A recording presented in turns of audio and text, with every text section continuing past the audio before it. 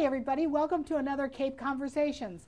I am at the beautiful Canal and I am down in Buzzards Bay and I'm going to be talking to the lovely and talented and a very, very good business person and nice person, the President and CEO of the Canal Region Chamber of Commerce. That's right, Marie Oliva. I can't wait. So come along, let's have another Cape Conversation.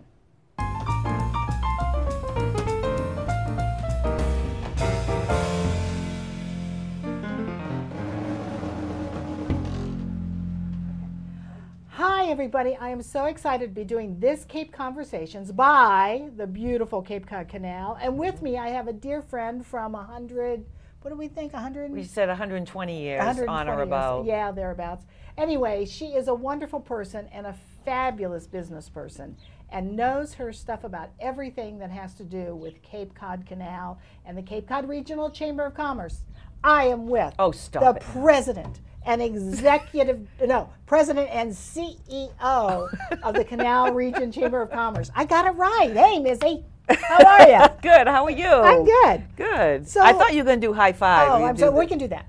There we go. All we did it. See, we did it. There we go. So now tell me. Okay. All right, we're sitting here by the canal. How's the summer been? Terrible, huh? No, it's been awesome. We've had really good weather. Unbelievable and, weather. As you had mentioned, we were talking earlier that June has been great, and I talked to a lot of business people, not just in the hospitality industry, but everywhere with respect to, it could be graphic artists, could be advertising, could be accountants, could be attorneys. Right. They're all having a banner year. Wonderful. So the non-hospitality members are doing good and the hospitality members are doing great. Restaurants are doing great. So, oh, excellent. Yeah, well, so I mean, this is what the feedback that I get from a lot of our members. Yeah. So you've been here a while. Yes. And I know you do the Scallopfest. Cape Cod Scallopfest. Right, and annually. It is coming up when? It's coming up on September 23rd through the 25th. 23rd to the 25th. It's the 47th year. I haven't done all 47, but I've done You don't look that old. But I've done 18. Oh my gosh. 18 Scallopfest. Are you kidding me? God. You know what's involved with this management planning? I can't. It's like the major event of the season. It is a major event. It's our largest fundraiser, and we take the money, obviously, and put it back into the community, back to our members. So we have to raise money because we are a nonprofit, and we do all our own fundraising. We're not a part of the government, per se, which some people think we are. Right. But the Scallopfest is our largest fundraiser. We have over 34 business sponsors that support us. That's great. So that's great. So we're very proud of that. How many members do you have? We have about 650 members. Wow. Yeah, because we cover Bourne, Sandwich, Wareham. Right. So, yeah, and even though Sandwich has their own Chamber of Commerce, you still cover them because you did for years and years and years. We did. We do. We work very well with Jay Patikas. He's fantastic. We do a lot of joint events together, and we have a very collaborative relationship. Well, I've even noticed you've done events with Mashpee. Yes. Which is we have a big event coming up with the Cape Cod Chamber, the Sandwich Chamber, the Mashpee Chamber, and the Falmouth Chamber. When is that? And that's on August 17th at the Cape Club. I shouldn't. Oh, you know what? I know about this because I'm on the board of the Cape Chamber, but I have to start paying more attention. Right. Well, it's limited to 50 people per chamber, and we've already sold out. And that's unusual. So I can't because there's 200 people. No, because you could do it through the Sandwich Chamber or the Cape Cod Chamber. You can register through them. Oh, okay. All right. So where's the Cape Club? It used to be formerly the Ballymead. Oh, sure. Okay, great. East Falmouth. Yeah, I know exactly. Yeah. Great, wonderful. Yeah. So let's go back to the Scallopfest. Okay. 18 years and counting. Mm-hmm. So what's going to be there? Is it going to be the same thing? You got to play the scallops and whatever? Yeah. No. We've met a lot of new changes. Wow. The Scallopfest is. So are you reinventing it? Yeah. Or are you just, yeah, pretty much. That's a good way. Are you just pepping it up? I would say we're reinventing it. Okay. I think bottom line is that we moved, as you know, from Buzzards Bay Park because it was too small. Yeah. We needed extra space in order to grow and stay in existence. Yeah. So we're having a lot of new opportunities there. We're really kicking up our entertainment a notch. Oh, wow. Or more than a notch. We're having Kristen Merlin, who was a finalist on The Voice. She's going to be our headliner on Saturday night. Wow. We always have N-Train on Sunday night. So will you sell special tickets just to go to that? No, your admission brings you into the festival, which is $7, which is not expensive. No.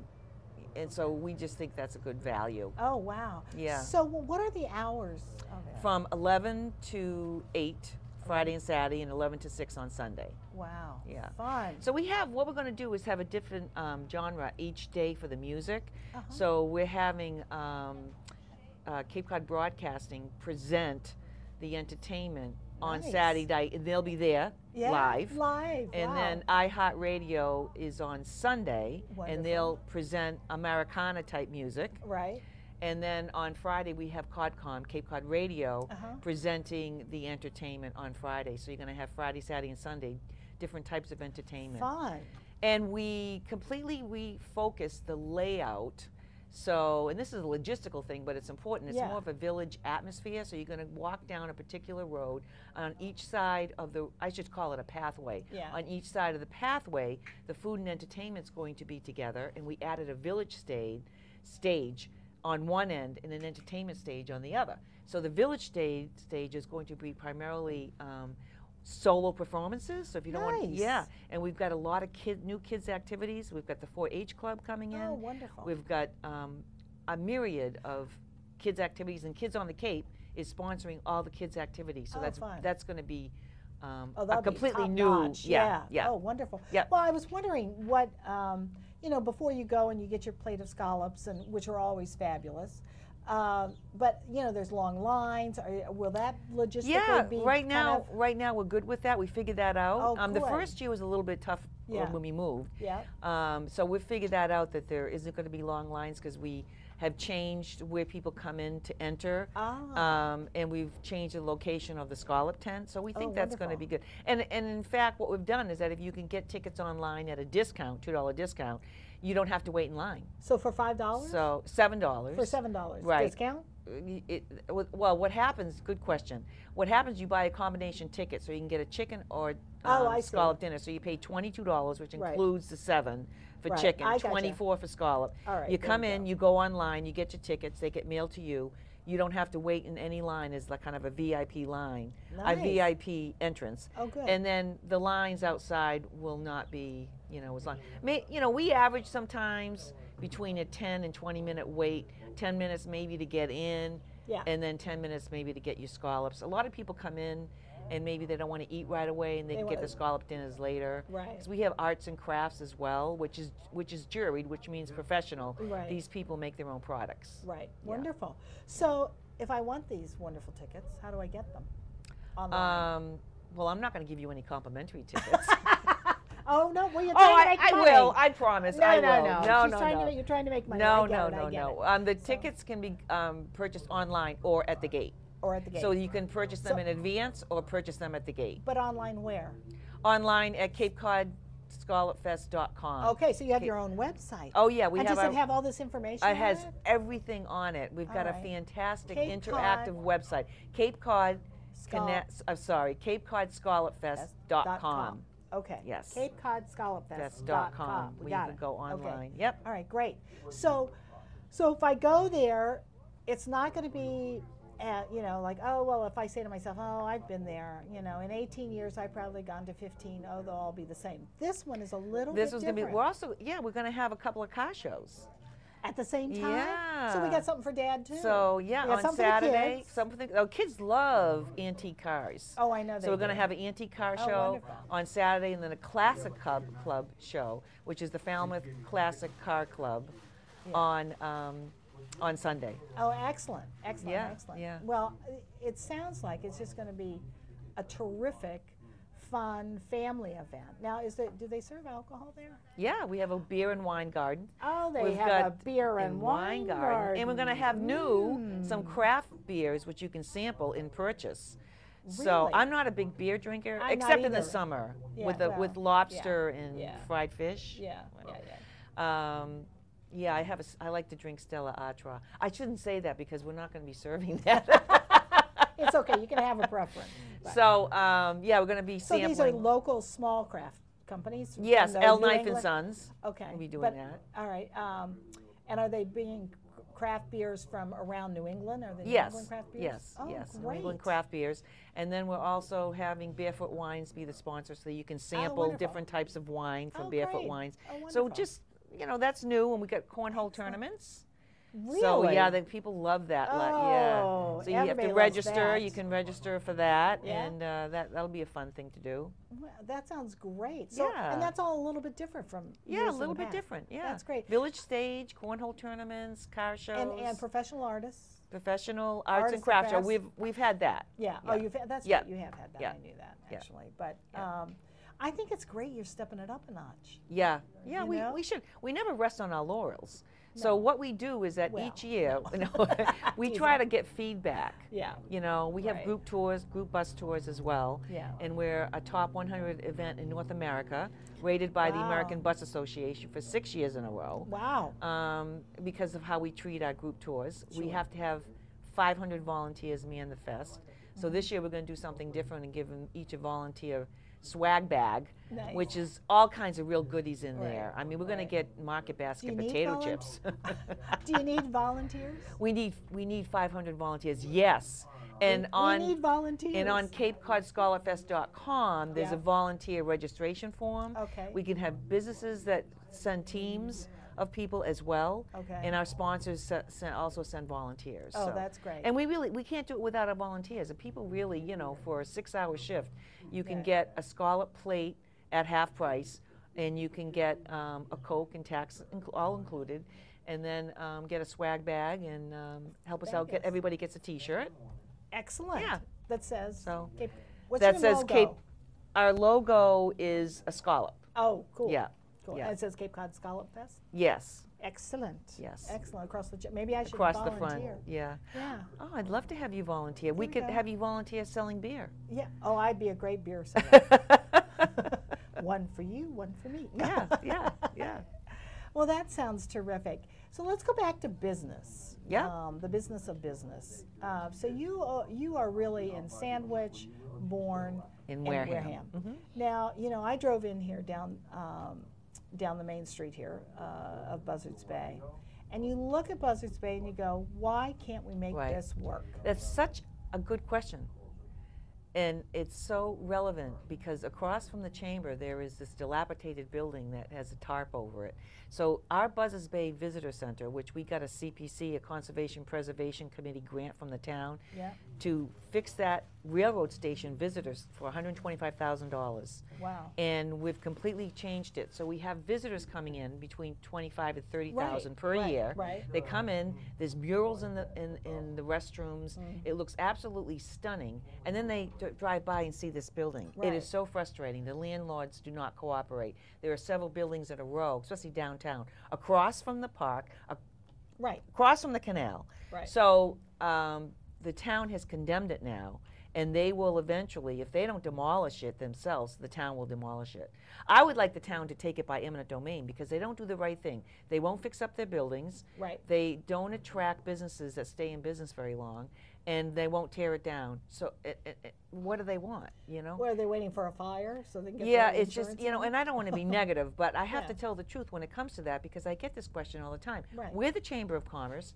Why, you know, a lot of businesses on Main Street Right. do very well. It's a mile long. So we've done infrastructure, we've done benches. Right. We're putting in $1.5 million into Buzzards Bay Park.